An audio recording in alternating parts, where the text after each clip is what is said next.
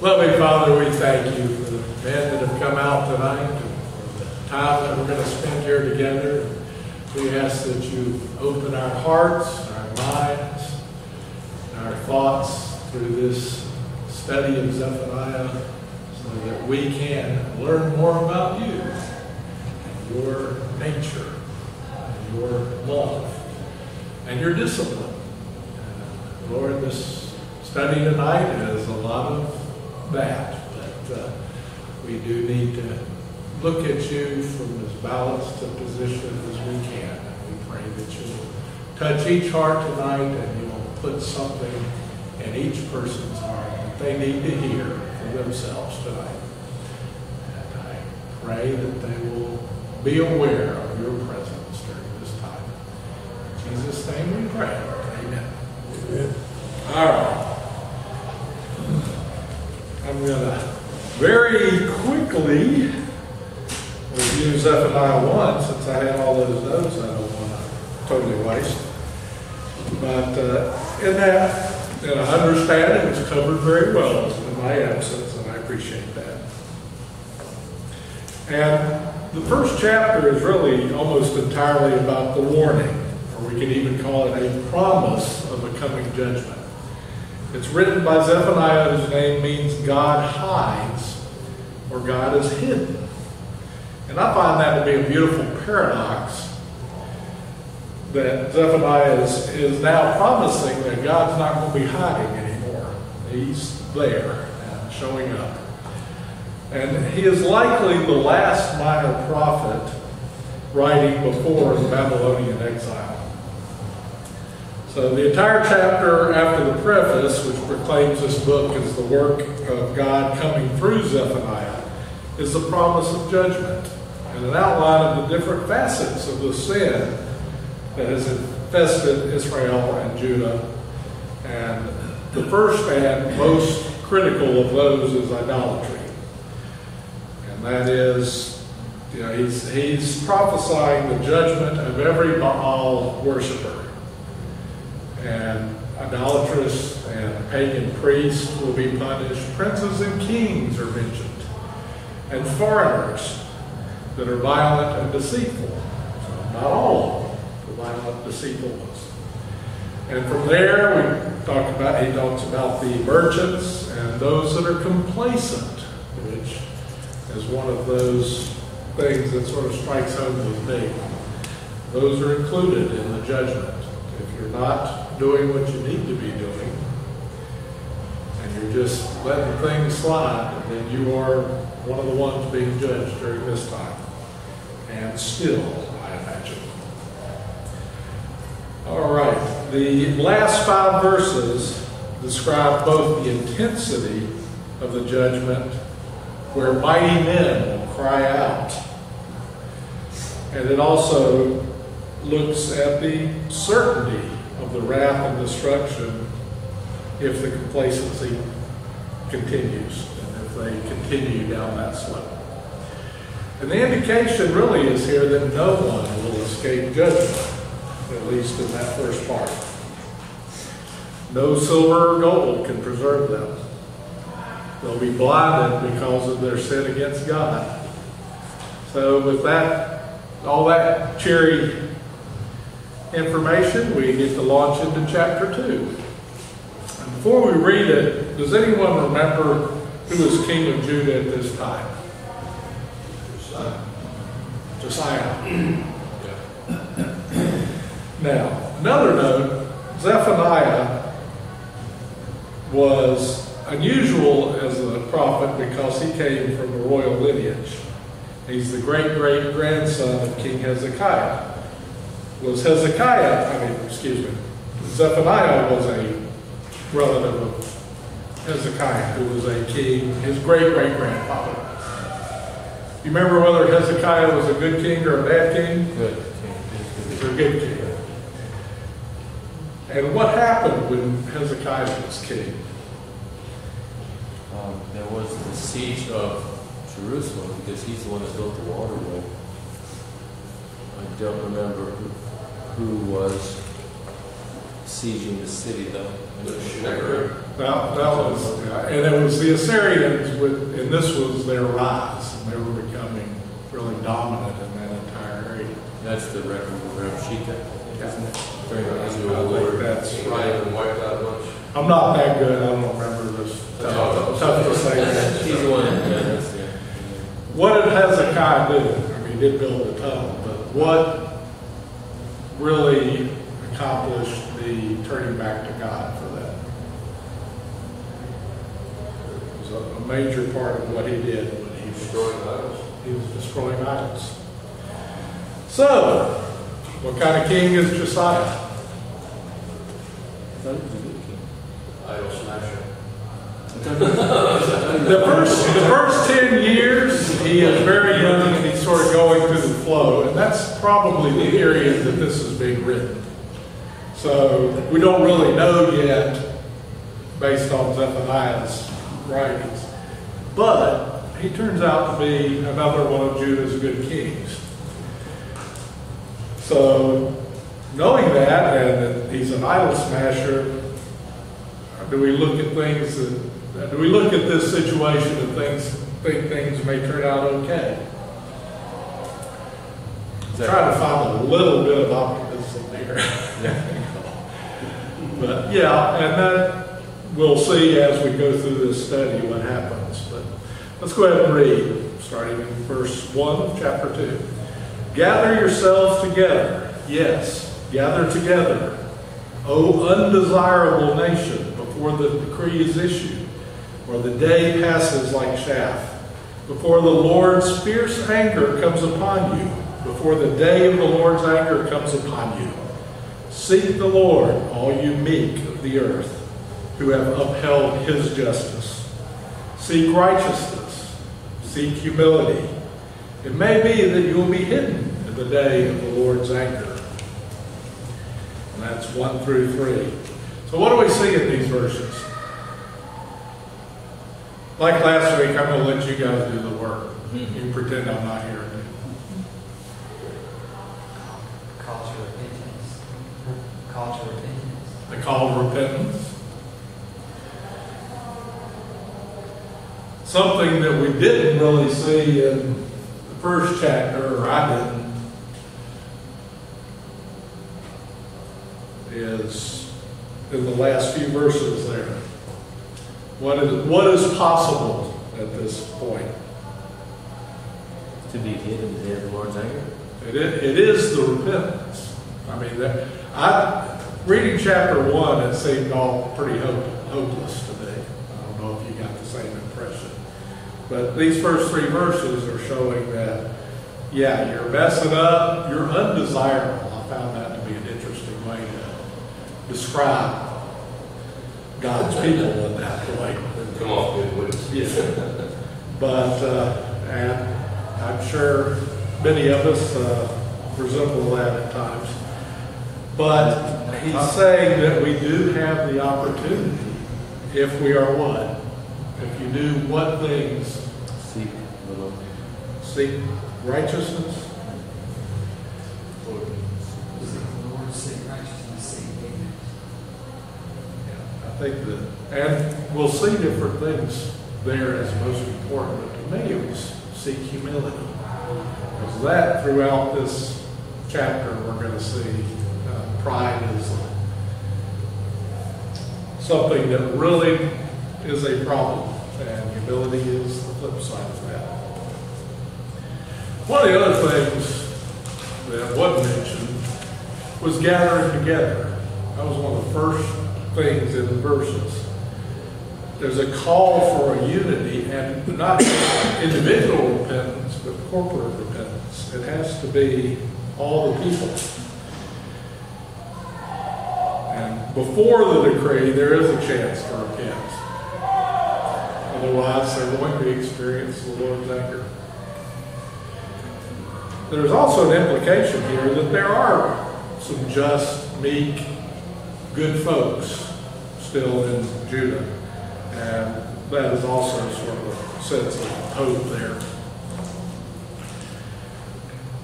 But the good suffer with the evil when the judgment comes, because they'll be part of that. All right, reading 4-7. For Gaza shall be forsaken, and Ashkelon desolate. They shall drive out Ashdod at noonday, and Ekron shall be uprooted. Woe to the inhabitants of the seacoast, the nation of the Cherethites. The word of the Lord is against you, O Canaan, land of the Philistines. I will destroy you, so there shall be no inhabitant. The seacoast shall be pastures with shelter for shepherds and folds for flocks. The coast shall be for the remnant of the house of Judah. They shall feed their flocks there in the houses of Ashkelon. They shall lie down at evening. For the Lord their God will intervene for them and return the captives. Okay.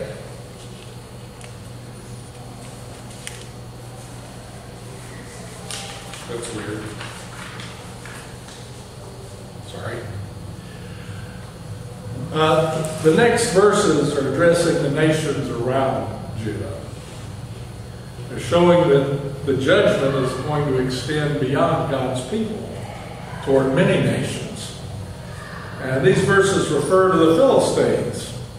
And that is one of the peskiest groups. I mean, if you remember many chapters before, these are the guys that are the biggest thorn in their side. And part of that is, well, they're there because they weren't cleared out as God required when the tribes first came into the land. But they have a higher technology and more warriors. And we know plenty of the stories from that. So the Philistines being wiped out here is God taking care of what the Israelites should have already. And they are the most dangerous of Judah's immediate neighbors.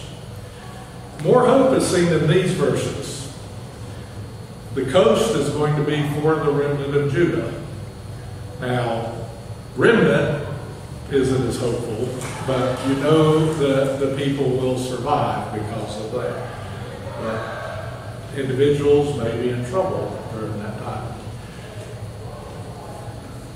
And it's also part of the curse because many Judeans will be lost. That's kind of obvious from being the remnant. And they're going to be captured during this time. Anybody say anything else in those verses I'd like to bring up? That's through 7.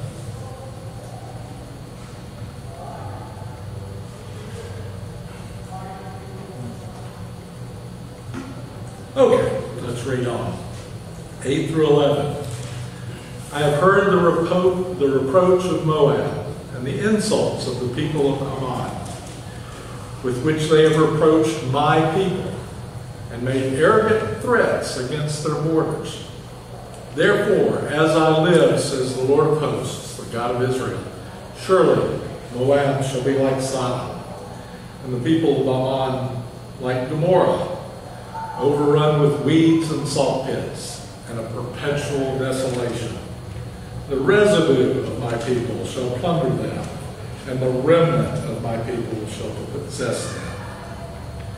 This they shall have for their pride, because they have reproached and made arrogant threats against the people of the Lord of hosts. The Lord will be awesome to them, for he will reduce to nothing all the gods of the earth. People shall worship him, each one from his place. Indeed, all the shores of the nations. All right, what do we see happening here?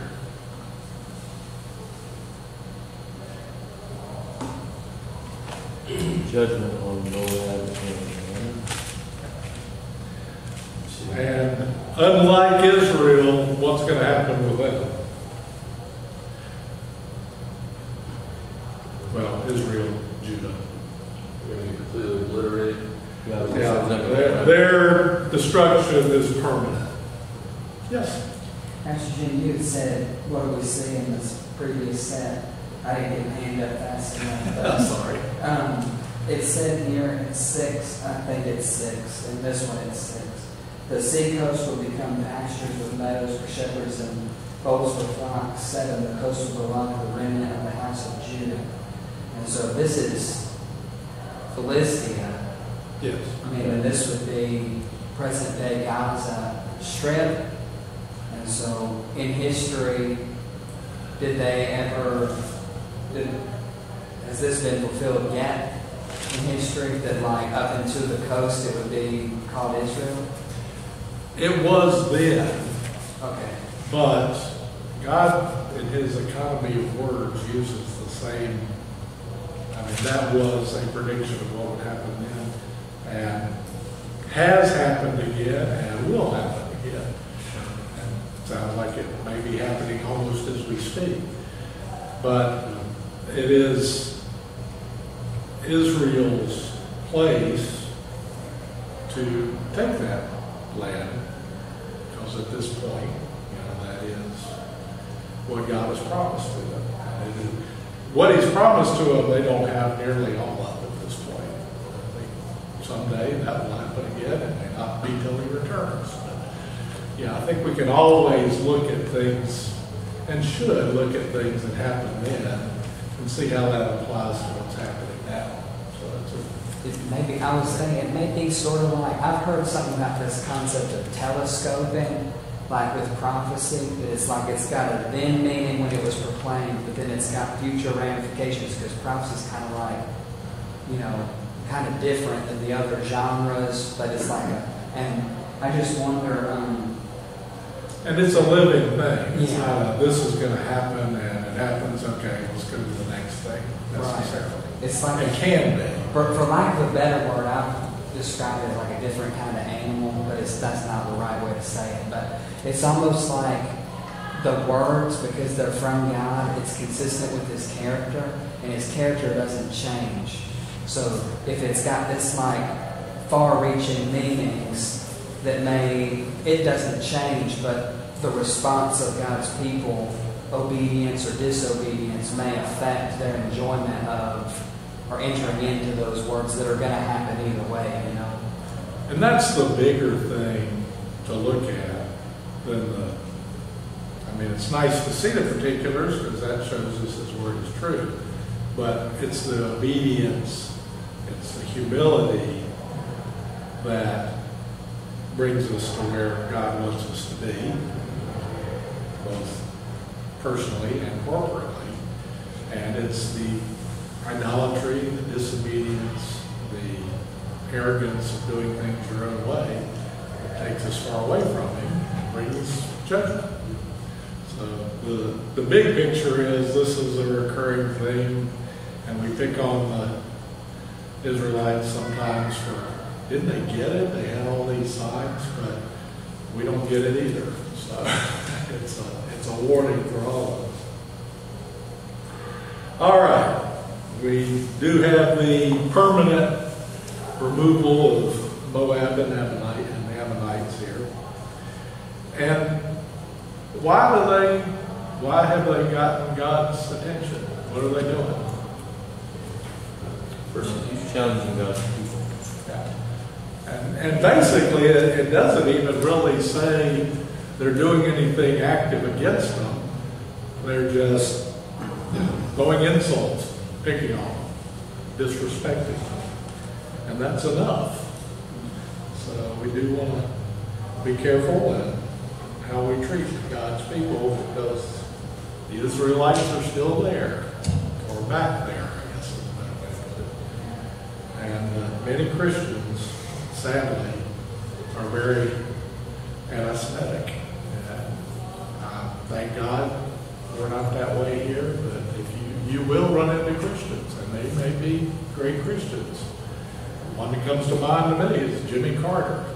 He's done a lot of wonderful things, and he's a firm believer, but he's very opposed to Israel, and that to me is very sad.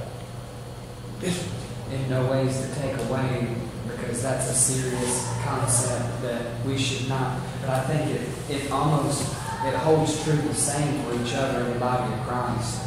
we shouldn't speak against the Jewish people, but really we Or shouldn't the speak against Presbyterians each or other. Catholics or- You know, because I mean, but not to in any way, because yes, that's a prevalent issue, particularly for the Jews. One of the things, and this is, I guess, a rabbit trail, but it's an important one. One of the most important things is not judging our brethren. We need to, our brethren and our sisters. That's it. We want to give grace to everyone. Now, and this phrase I love, but it's sometimes abused because, well, we need to do this in love.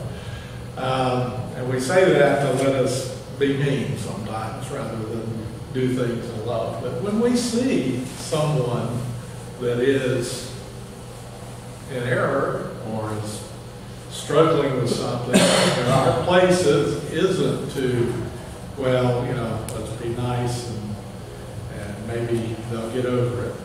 I mean, it is God's place to correct that sin. But a loving thing to do is to point it out and say, here's a place that I see you struggling. And when someone does it for us, we need to be thankful for it, not defensive or angry. That's tough, but we are meant to be in community and meant to support each other. And that was is getting back to part of what was going on here, is it was gathered together. And we need to support each other, but not to judge each other.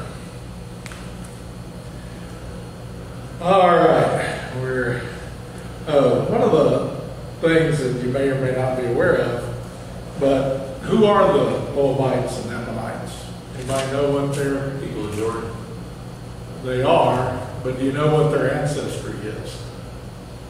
Lot. Yeah. These are the offspring of Lot having sex with his daughters. So it's kind of a very fitting comparison that they're going to be like Sodom and Gomorrah because they were born out of sexual sin, and that was what got Sodom and Gomorrah this way. A lot of problems. They had a lot of problems. There aren't many people that have worse puns than me, but Nick and Bob Dylan are two of them. Anybody notice the word awesome here? Anybody think, oh yeah, that's great. I mean, this sounds like the true meaning of awesome. They are in awe of what God is doing. And I think we kind of abuse and misuse that word these days because, oh, gee, that's a red cheers. That's awesome. Well, that may be God's awe that has brought us to have red cheers, but it is something that it's just my thing about, I don't think that's a word to use lightly because you lose the true meaning of what awe is. And they are in awe of God here, and that's a fearful place. God will always glorify himself by destroying idols, and that's what's happening here. And he's reducing idolatrous nations to nothing. They basically are only pursuing vanity, and they're outside of God's will, they're outside of God's protection, which leads to destruction. And that still applies today. So, any comments or questions on that section before we dive on and go to Ethiopia? All right, let's read on. You Ethiopians also, you shall be slain by my sword. And he will stretch out his hand against the north, destroy Assyria, and make Nineveh a desolation, as dry as the wilderness. The herd shall lie down in her midst, every beast of the nation. Both the pelican and the bittern shall lodge on the capitals of her pillars. Their voices shall sing in the windows. Desolation shall be at the threshold. For he will lay bare the cedar work. This is the rejoicing city that dwelt securely. They said in her heart, I am it, and there is none besides me. How has she become a desolation, a place for beasts to lie down? Everyone who passes by her shall hiss and shake his fist. All righty. What do you guys see happening here? Continued judgment. Continued and expanding. The consequences of God's judgment are very far-reaching. Anybody want to guess how far Ethiopia is from Jerusalem? I was actually surprised when I looked it up. Probably about, It was about triple what I thought it was. I would have guessed about 500. That's exactly what I guessed. It's 1,500 miles. They are a long way away. I find that somewhat reassuring that we picked the same number. I almost wrote it down without looking it up. I said, no, I could be off by a couple hundred. But it blew me away that it was 1,500 miles. And Assyria, that is the power that has been ruling for over 100 years. They are the most powerful nation in the world at that point. God stretched out his hand against the north. God completes the judgment of Assyria and the capital city of Nineveh within 25 years of this writing, and it was probably more like 18 to 20 years. So a very short period of time historically this comes true. The fall of the Assyria to the Medo-Persians was rapid and complete. They were decimated. And part of that was the Assyrians were proud and arrogant. They were the rejoicing city that dwelt securely. But their security was in their own strength, and their own strength was taken from them. God brought them low through their pride. And Zephaniah doesn't mention the reasons for God's judgment on these neighbors, but if you're interested, Amos, Isaiah, and Nahum all give details on the sins in those countries at that time. All right. That's all my talking, so from here on out, I just had a few questions. And if those aren't enough, I'll make up a few more. What was the difference in Nineveh in Jonah's time, which was about 760 BC, and Zephaniah's time 150 years later? First, what happened in Jonah's time in Nineveh? They repented as a city at his warning. They repented. And a very unheartfelt, impassionate, well, he was passionate, but he was against them, preacher that came to town and told them to repent or they'd be destroyed. And they heard it and believed and did. What's happening here 150 years later? He's going to destroy them out of hand. There's no more warning. And they're secure in their own strength. I think they are. That's actually something I've always want to challenge. When people are confident and feel secure, because usually that's in your own the God-given talents that you have, and that sort of thing. But those can always change, and will if we become like the Ninevites. Think, we don't need God. We've got all we need here. It doesn't work out. What was the outcome of the warnings of coming judgment on Judah? what was King Josiah's response? You will have had to read ahead a little bit to figure that out. Does anybody know? It is sort of implied in some of the things that said that were in this prophecy that would be happening.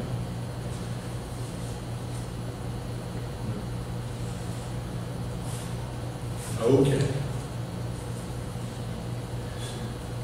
King Josiah did, and you said it earlier, did as Hezekiah did. He destroyed the idols.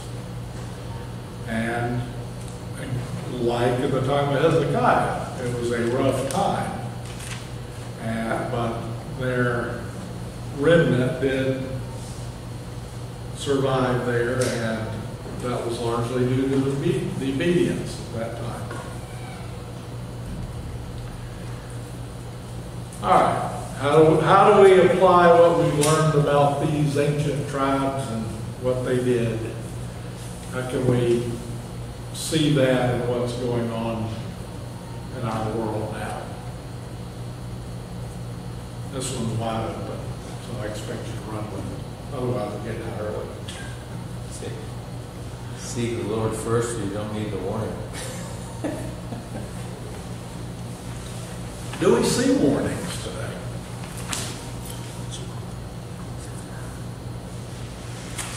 Not prophetic like this, no. Or at least I don't.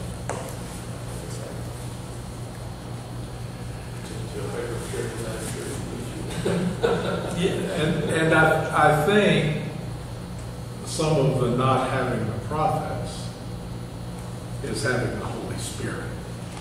We do have prophets out there, if you see them and want to listen to them. I forget the name of the rather exciting Messianic Jewish fellow that, gosh, John Carr. yes. And some of what he's said would happen has been prophetic, has. And him showing that, these things are happening, and bad things happen related to the treatment of Israel. But we don't look for those connections like I think we should sometimes. Or we, as I'm prone to do, write, that could be a coincidence. I don't think God has a lot of coincidences. There is cause and effect at levels we don't see. So, what else do you get out of what happened then that you can apply to what's happening now?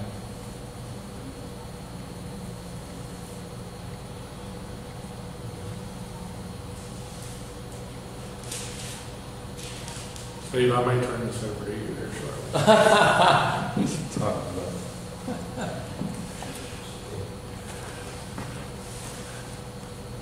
I think we always learn, you talk about, prophecy, but I think, the Holy Spirit, the Word of God, is all sufficient. And I think by implication, we can see these behaviors. It's kind of obvious, you're going to have the reap and sow effect, boomerang effect. You can sit there and insult God's people, expect them not to be any kind of, this sort of like the day-to-day application, but also you can obviously draw that connection on a broader scale and look at other nations that obviously, depending on how close they're connected with, honoring God's Word, God's people, people of Israel, Christians as a whole, honor God's Word or not, that by implication you can just see from God's Word and God's Holy Spirit, and it's like, saying, this or that, and I'm like, what's going to happen? It's not going to keep going on and on and on and on and on. My first 150 years, 200 years, a long season like these, obviously different groups that are mentioned in here. But even, part of me thought, when you talk about Hezekiah and you talk about We talk about Josiah, even in their own lives. Not having, like Josiah, you got just this wild heritage we're in, thinking he's going to take on this Egyptian king and gets bopped. I mean, maybe he had a good run. He was like, man, the Lord's using me. They're smashing idols. He's going to take out the Egyptians. No humility, perhaps. And no asking God if that was the thing to do. Sure, he has a guy. He got his and that didn't work out too well. Yeah, so even good, godly people that we notate from the Scripture, quote unquote, good kings, quote unquote, you could say good Christian, have our those propensities to step in it, so to speak, step in our sin, or step outside of these good things that the Lord talks about here. The thing you alluded to in chapter 2, the first few verses there. Be meek, seeking the Lord, seeking righteousness, seeking humility. The thing that I thought personally as I looked at that was upheld his justice. I think that's something that's kind of connects to what you were saying also in terms of correcting perhaps another believer, not just, whatever. And one of the things that is a problem that gets judged is complacency. Yep, the first chapter, yeah. So we don't, want to get into God will take care of that. Well, He will, but if He wants to use you to do it, and you're not even asking, He'll find somebody else that will. But you will miss out on a blessing at the very least, and you may be judged harshly because of the missed opportunities. It's the sin of omission versus. He loves us, and He's going to use everything for our good and for His glory. Right. But that doesn't mean, we're going to win the lottery, or our children are all going to grow up to be perfect saints. The things that we think that being obedient are going to yield are rarely the things that God wants to give us, or wants to take us through to learn more about His nature, His character, and His love. It is, I used to avoid the Old Testament, and when I did read it, I'd get scared, because I would see God in His righteousness bringing judgment to sinners. And even when I wasn't following Him, I knew I was a sinner. So it really, I would stick with the loving passages of the New Testament. And we see the same judgment of God there, but it's a little milder in the context of God laying down His life for us, but it's still there. God is always righteous. That's why we needed a Savior. And totally aside, but it requires a blood sacrifice to atone for our sins. Who did the first animal sacrifice in the Bible? God. God. It had to be a bloody sacrifice, because you don't skin an animal without being a little and he provided skins for Adam and Eve to wear. So there was a blood sacrifice for their original sin.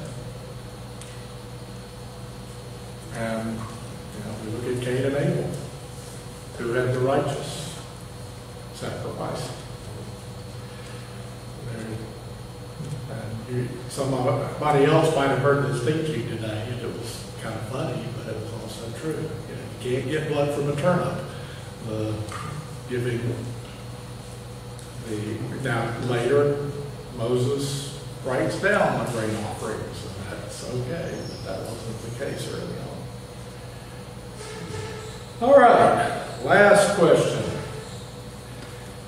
How did God, and hopefully each one of you have a response to this. We might let you off the hook since we're late, but you can still have picked up something for the time you've been here. How did God speak to you through what we read tonight? What's something God laid on your heart during our discussion or reading?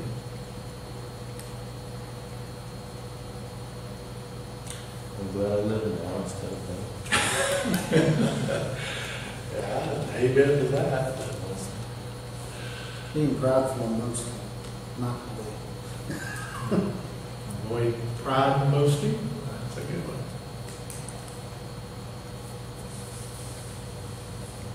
Seeking more humility in my life. Almost, absolutely. Yeah, I'm proud of how humble I am. Seeking humility is tough. You have to pretty much challenge all of your decisions. God, give me humility and give it to me right now. Yeah. Works for that as well as patience. Like I was having a day last week where everything was getting delayed, and Margaret was just, "Oh, I'm so sorry this is happening." I said, "Well, God's giving me a little patience lesson today. It's okay." And, He does that, but that's what we need to look for. When things aren't going the way we want them to go, it doesn't mean that God's not working with us. It probably means He is. And He's trying to draw us to Himself. Who else picked up something tonight? If you didn't get anything out of this, I'm not going to teach you anymore. I don't come and you do great. Corporate repentance. Togetherness. Yeah. We have to do it not only individually, but as a body. That's a very good one. There's 2 or 3 verses I kind of written on. I mean, the thing that he's telling them to do, like the only remedy, the only way of escape, basically, is in those first couple of verses there in chapter 2, 2 and 3. So I think something to hone in on. One of the things I did pick up on is that. I mean, the first chapter, I'm almost glad I wasn't here because that was depressing when I was studying and reading it. But the first real hope showed up at the beginning of chapter 2. And then we kept seeing little pieces of it. You know, the remnant will inhabit this area, and this will be their territory. So we knew they were going to suffer through this time.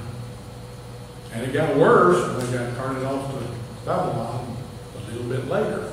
But that was after further sin, after their momentary spike up during this period. But God never deserted them, even in the worst of times. He was there. All right. Anybody else? Repentance gives you. You're ready. Repentance gives you a chance for, or hope for being saved from God's wrath. Lack of repentance assures you go and face wrath. I hate the word wrath. I go with judgment, but that can be pretty wrathful. And you're right. In a lot of ways, it's God's. I mean, even obviously you see these different time periods of Revelation 6 to 19. There's a lot of essentially God's wrath. But a lot of it, in some ways, it's God's mercy for people to allow people to reap what they've sown on earth in hopes that they might repent toward heaven. Yeah. You think you're doing something. That's what I pray. You pray for situations where we see, obviously, see the wicked prosper. Obviously it's seasonal. You kind of pray that they see the end of that now. If they don't see the end of that now, and they carry that over into eternity, they're just not just, practical sense on earth, but forever. Apart from God. And that's a scary thought. And we need to hold on to that scary thought if we care anything about anybody. I mean, we are not assured of other people's salvation. And you gotta ask. And love them and care. And it was a weird encounter, but it almost sounds like the beginning of a joke. But on board ship, I talked to two Scottish guys that were fairly well inebriated about God. And they wanted to talk about conspiracy, or one of them wanted to talk about conspiracy theories, and the other wanted me to tell him how stupid his brother-in-law was.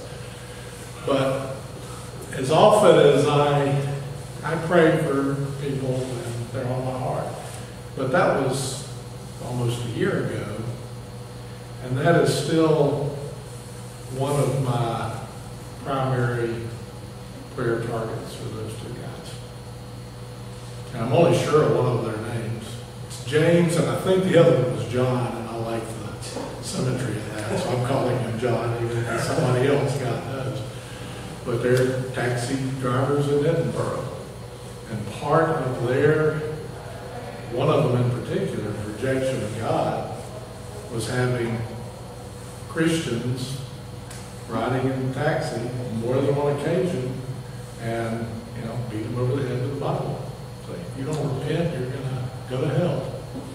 And, especially as Scots, you don't tell us what we have to do because we're going to rebel. So that's human nature, but it's particularly broad in that on folks. And God has them on my heart. And I'm hoping someday I'll see them again. But why those two? And why not my wife's best friend for 40 years? Because God's got her on Carolyn's heart. We're all going to have different people that we are put in a place to minister to. And we have to, A, be listening, and then be obedient and reaching out to others. And if you don't know how, talk to Nick. I've never seen anybody that does a better one-on-one than telling people about Jesus. But God equips all of us in whatever situation we're in. All right, that seems like a pretty good place to stop. I didn't know I'd been walking this hour, but I just got some solid stepping, so yay. Let us pray.